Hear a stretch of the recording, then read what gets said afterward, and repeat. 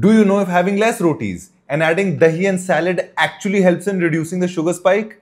Let's find out. In this meal, I've reduced the number of rotis from 4 to 2, kept arad ki dal and besan ke tinde the same, and added 150 grams dahi and added 1 plate salad with only salt and lemon on it. This entire meal is around 700 calories. Let's see if the result is as good as when I added eggs and paneer.